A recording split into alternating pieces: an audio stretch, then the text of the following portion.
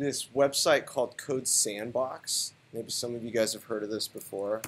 If not, we'll head over there. And what Code Sandbox allows you to do is it allows you to create different JavaScript projects. So I can create a whole bunch of different things. I can create a React sandbox. We won't do that today because we're not quite in the React section. But I'm just going to say create a sandbox. And you can see that I can choose from a whole bunch of different options. So I could do like a Vue sandbox. That's another front-end framework. There's Angular as well, another front-end framework. Or if I just want to have a vanilla JavaScript sandbox, which is what we're going to do today. All right, so I'll click that, and it will create this little sandbox for me. Now, notice here in the sandbox that we only have an index.html as far as our HTML files go. And there's not a whole lot in this index.html. It's really just a skeleton here. There's a div with an ID of app. And then I also have this, this script source, which is source/index.js. So that's this right here, right? This script is creating what you guys see on the page. So again, if you look back at this index.html, do I see any hello vanilla or we use parcel to bundle this? None of that stuff, right? So when is that coming into play? Excuse me. When does that sort of jump onto the page? Yeah, no problem. Okay, cool. Does anyone know when that happens, when this stuff actually shows up?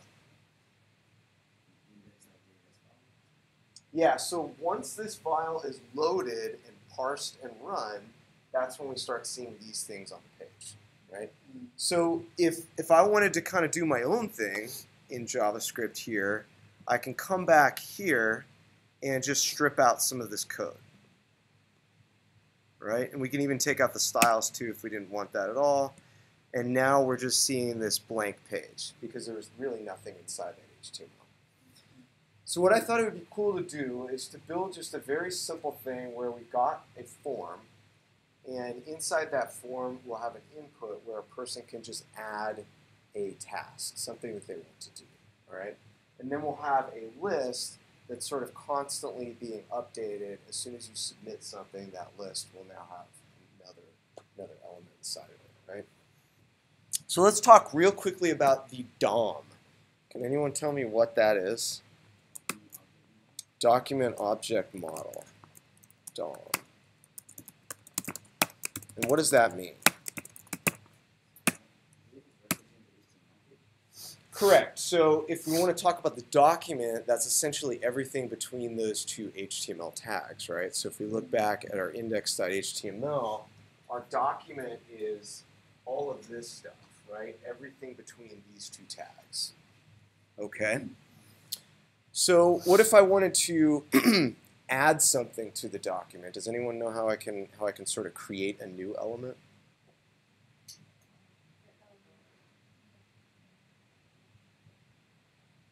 Not yet, right? So let's create a variable, and I'm going to use some ES6 syntax, which is going to be a little bit unfamiliar for you guys, maybe initially, because we've become used to using things like var, the function keyword. Sometimes we're going to do things a little bit differently. So I'm going to say const, and we'll just say form, okay, equals document. So again, the document is everything between the two HTML tags. Create element. Okay? And what kind of element am I trying to create? I'm trying to create a form element. Okay? All right. Now what I want to do is I want to add that to my DOM somehow. So what I can do is I can grab a reference to something. So I have this div that they gave me, right? It has an ID of app. How can I grab a reference to that div with the app ID? Yeah, so we can do document.getElementID. So I'll just create a variable up here. We'll say const app equals, whoops, document.get element by ID, and then we'll just drop in app there. Okay. All right. Now, if I want to append that, how can I append that to my app element there? So I've got my app, and then I've got this little method that I can run called append child. Okay, and then I can just drop in my form. All right. Let's take a look if we can actually see this here inside of our DOM. Why is my browser so slow? Jeez. Whew. I have no idea why that was so slow. Okay, so we've got our two HTML tags. If we look inside the body here, notice how we now have this little form inside there. Can you guys see that? So it's been created. So rather than us rendering something in HTML, we've now programmatically created it using JavaScript, right? What else do I probably want to have inside my form? Yeah, probably an input and then a button to submit it, right? Those would be good. Okay, cool. So form, let's create an input. So I'll say const input, and then we'll say document dot create element. Okay, and then we'll create an input element. Okay. How can I append that to the form? Same way I did this, right? I can use this append child method. So I can say form.append child, and then we'll pass in the input that we want to append to it. And I'm not sure if you guys can, yeah, so our input is there. It's just a little bit hard to see. Yeah, the outline's super faint. Okay. What was the other thing that I wanted to add to my my form? Excuse me. A button, right, to submit it. So let's create that. Say const button. So I'm creating this constant variable, document.create element. Okay, create a button. Now what I'm going to do is I'm going to set a property of that button. So I want the text to say something specific. So I want it to say button, I'll say .inner text equals submit. Okay, and now again, how do I append that to the form? Form.append child, right? Button. Okay. So now we're starting to see, whoops, I think I appended the button before the input. So now it's kind of out of order, right? Let's just move that. Okay, so now we've got our input and our button. That's great. Cool. Now let's also, we also want to create sort of a spot where we can output our list of things, right? So let's create, I'm going to say, let's just create an unordered list.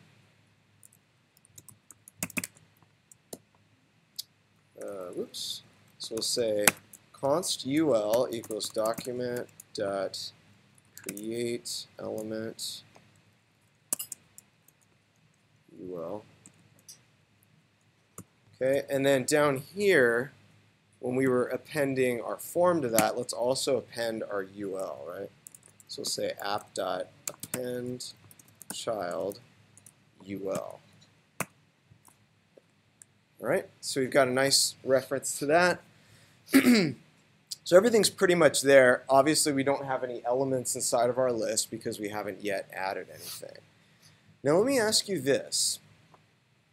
How can I keep track of what's inside this input at all times? So as I'm typing in there, how can I sort of know what's always in there? You guys think of a way to do that? No, but it actually doesn't really need one because we have a reference to it, right? We have it in a variable, so we're okay. What I can do is I can add an event listener, okay? So what an event listener does is it listens for certain things, and then when those things happen, we can respond accordingly. So I can listen for a user inputting stuff into that form and then do something with it.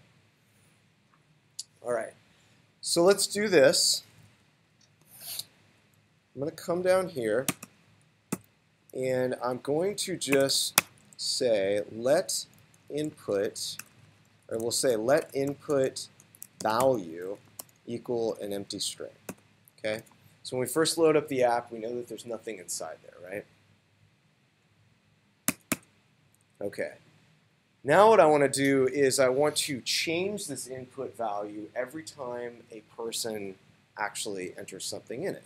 So let's add this event listener that we were talking about. So we can say input dot add event listener. Okay? And the event that we're listening for is input. Okay? Now the second argument that we need to pass to add event listener is the actual function that we want to run when a person has typed in. Okay? Now I'm going to do this function a little bit differently than you guys have gotten used to, but we're going to use what's called an arrow function. Okay? So this is going to be an anonymous function, meaning that it does not have a name. I'm just going to take in an event, okay, the event, and I'll change this maybe in a second so that it's a little bit more readable. But what we're saying is we're creating this anonymous function. The function is going to take in an event. The event is the actual input that's taking place. Okay? All right. So I'm just going to, for now, console.log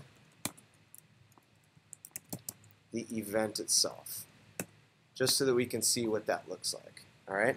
And I'm going to open up the console here so that we can kind of see it. And then as I start typing, let's see what happens. So something here. You guys see how many events took place? So every single time I typed a key, we had an event here. And if I were to open this up, I should be able to look at it a little bit more. So it's an input event. Can't really see exactly what it was I wanted to show you, but what if I did, let me try something else. Console.dir.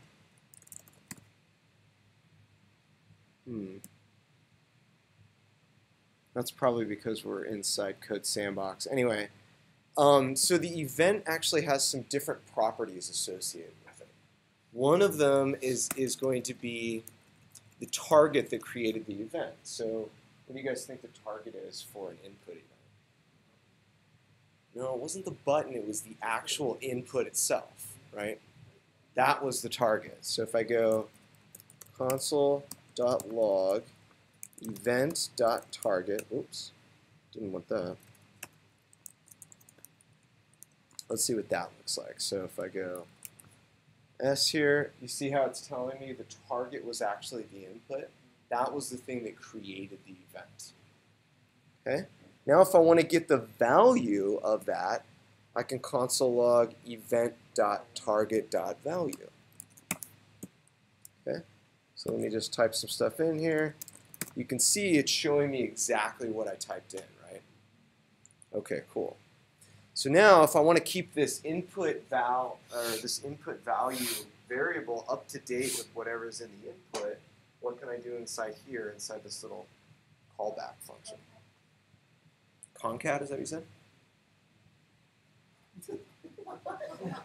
Is that what you said? Use the concat? Don't be embarrassed. I mean, I'm just making sure that that's what it was. So all we have to do is we really just need to reassign the value of this to event.target.value, right? And that way they'll be in sync again. So I'll say input value equals event.target.value. Okay, cool. Now, the other thing that I want to do is I want to be able to handle a form submission, right? So if a person clicks on the submit button or hits enter or something like that, that's going to trigger a submit event, right? So the same way that I added an event listener to the input, I can do the same thing for my form. I can come down here and say form.add event listener. Okay, I'm listening for a submit event. And then according to what we saw before, what's the second thing that add event listener wants when we call this function? No. What's a function? A callback function, right? And the signature will essentially be the same, meaning that this function needs to take in an event. Okay? So we're going to take in an event.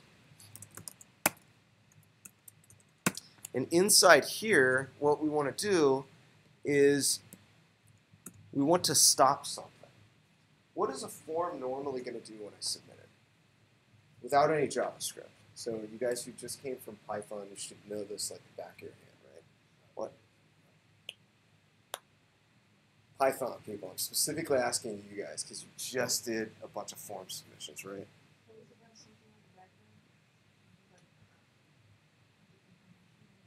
Yeah, I mean, that's how you're going to respond to it, but what actually happens when I click that submit button, as far as requests go, what's going to happen? Well, right now, I haven't even said that the method's going to be post, so it's not going to be a post request in this case. I also didn't set the action attribute. Anyone know what's going to happen? Nothing? Something will happen. Yeah, what will happen is that by default, it's going to make a GET request to the same page that we're on right now. Okay? But that's going to be a hard HTTP refresh. But in this case, I don't want that. I want this to all happen through JavaScript. So I'm going to stop the normal form submission action by saying event.prevent default. Okay? So that's like telling the form, hey, don't do your normal thing. When I submit you, just hold on. Like I'll figure out what it is I want to do. Okay.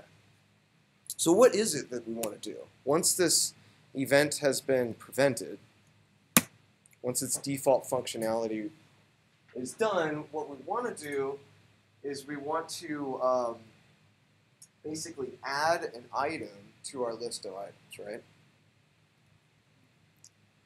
So how could I do that? I know what my input value is right here.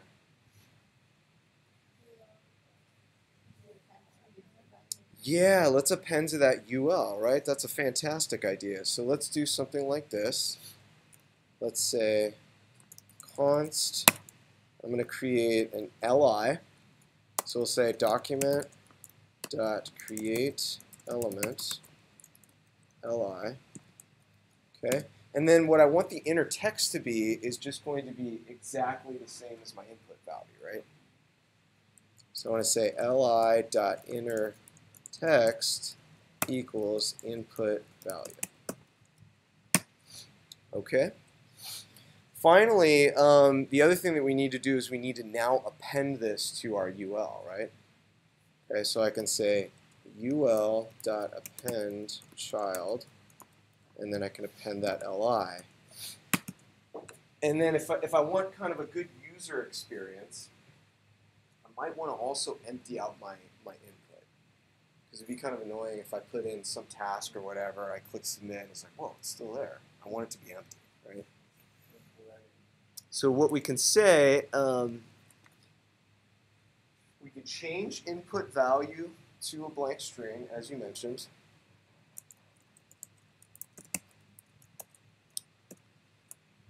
But is the actual value of the input going to be blank at that point?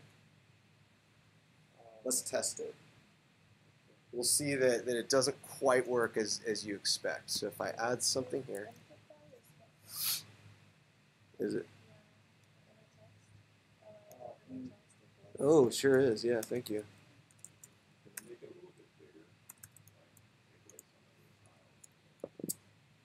Yeah, maybe I can shrink this guy. Can I just delete that whole side? I think there's a way to change the view on this too. Just haven't played around with it enough. configuration. Yeah, maybe I can toggle that in here. Toggle word wrap. Okay, cool. Not so pretty to look at, but I don't know. It is what it is, right? Yeah. All right.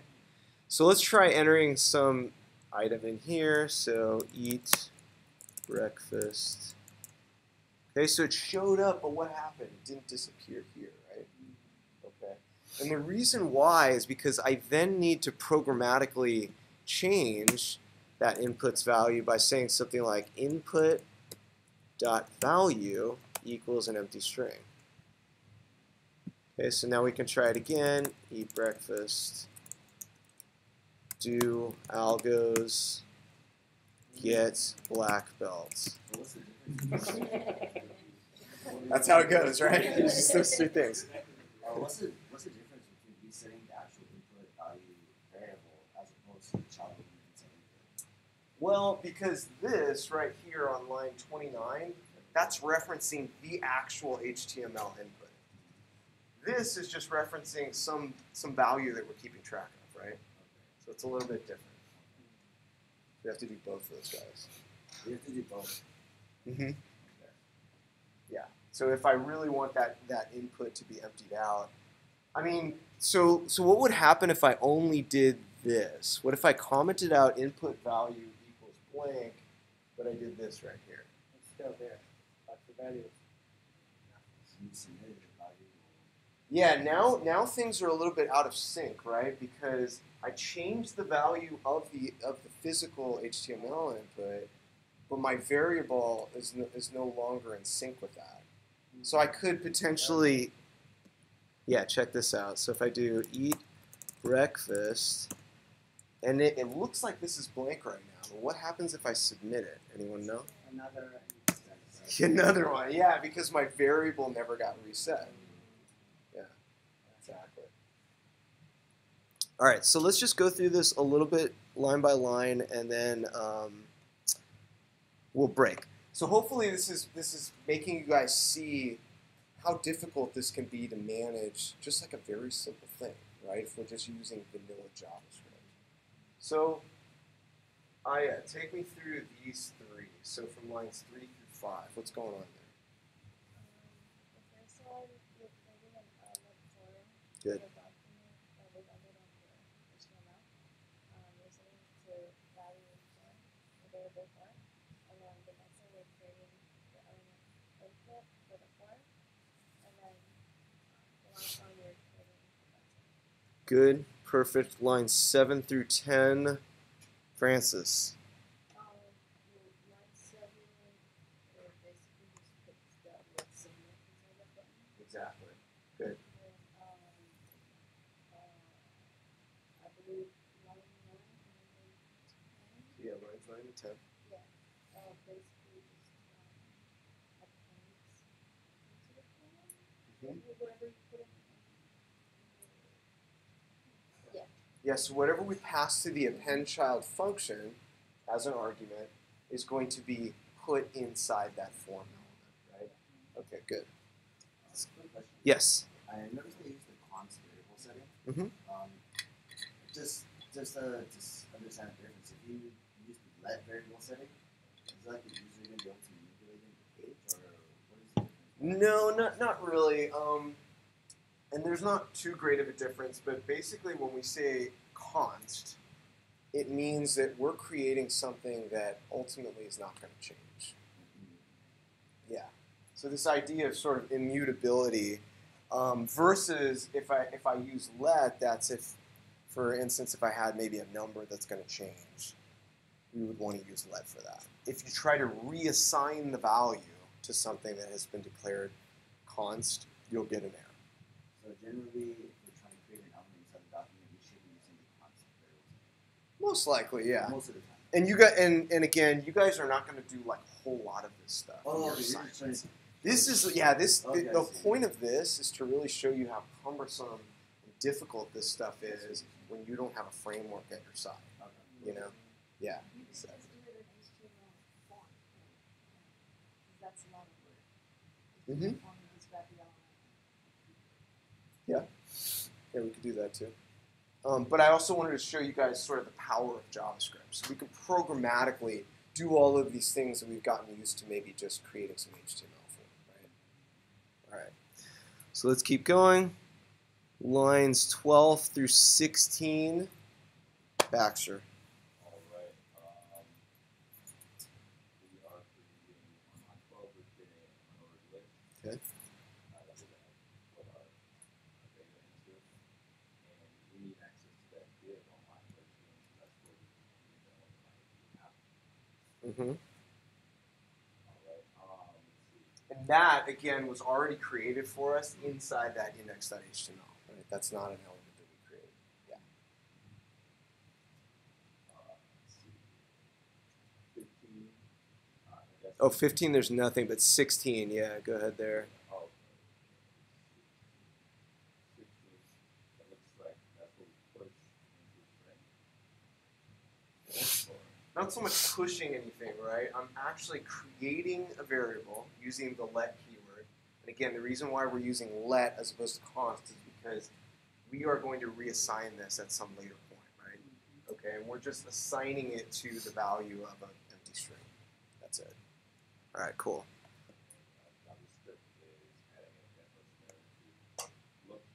Oh, I didn't tell you to do line 18. Thank you for volunteering that. No, I'm going to keep moving around. Thanks, Baxter. Nick, go ahead and do 18 through 20. Okay, so on 18, we're adding an event listener for the input. We're taking in the input and a callback function for the event. And then setting the input value to the target value of the event. Okay. Now let me ask you guys something. Is this function running right away? This callback function? No. When's it going to run? When this event is actually triggered. Yeah, so when the input event takes place, then it's going to invoke our callback function. So we're sort of giving the control over to our DOM, right? We're saying, like, you invoke this function at some point later. Cool.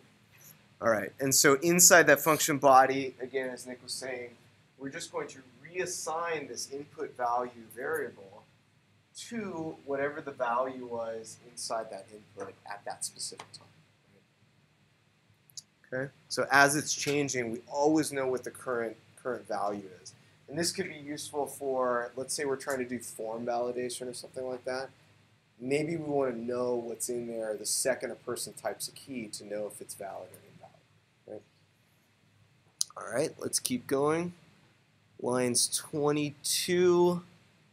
Actually, so let's do 22, 32, and 33, and then I'll have somebody else do this callback function. Greg. So do 22, 32, and 33. You don't have to do the inside of those. So you submit the form inside the Are we? Am I submitting the form right now on line 22?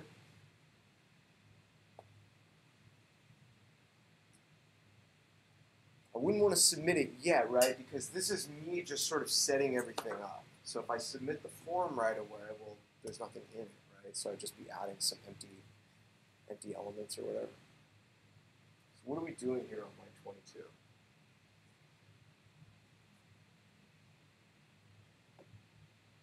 A little help for Gerd?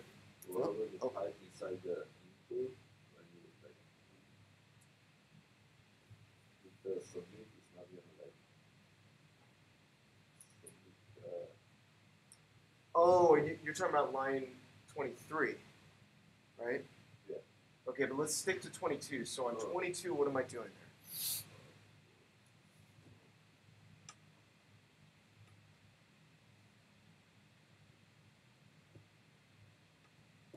All right, Max had an idea. Go ahead. It's just listening if someone's interacting with this video. Yeah, or with the form in general too, though. So if we add an event listener to the form, it's also going to listen for somebody presses enter when they're inside one of those inputs. Yeah. So is that, I guess, hard to answer my question, but like in jQuery it says like on click or not Mhm. click. So in this case, is when you just put in submit, the event listener has nothing to do with clicking or hovering or just answer. Like, what's the associated event with the submit? jQuery it'd be on click, right? Well, you could also have a submit event in jQuery. You could do dot submit. Yeah, Oh, and so that would sort of accomplish the same thing. Okay. All right, so all we're doing is when we say add event listener is we're just attaching something to this element and saying when this event takes place, I want you to call this other function, right? Okay. Good. So Greg, lines 32 and 33. So if we're parsing through our JavaScript, since we're not calling this function right away, the next line that we actually get to is 32, right? Okay. So what's happening on 32 and 33, Greg?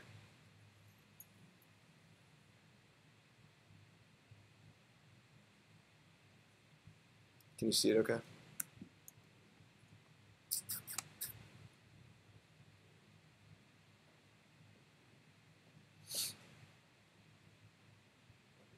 Is it connecting the form and the unordered list with the DOM? Yeah, so we're actually, these things that we created, our form and our unordered list, if we didn't do this, so if I comment this out, we've got nothing, right? It hasn't actually been inserted into the page. So that's the process of bringing them in there. Good.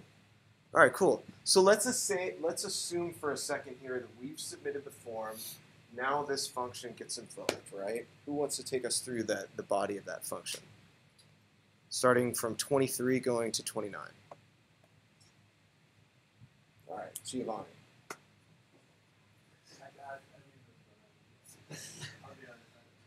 That's fine.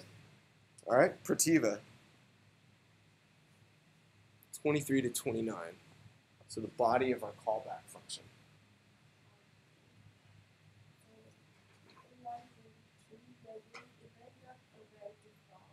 Okay.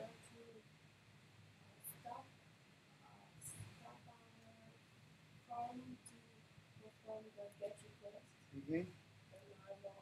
So stop that native HTML functionality where it's going to make another request, another HTTP request, right? Because I don't want that to happen. Yeah. Okay, good. Next.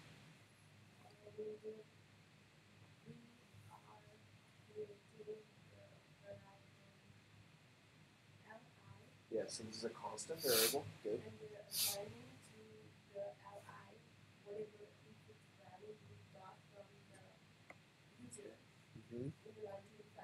Right.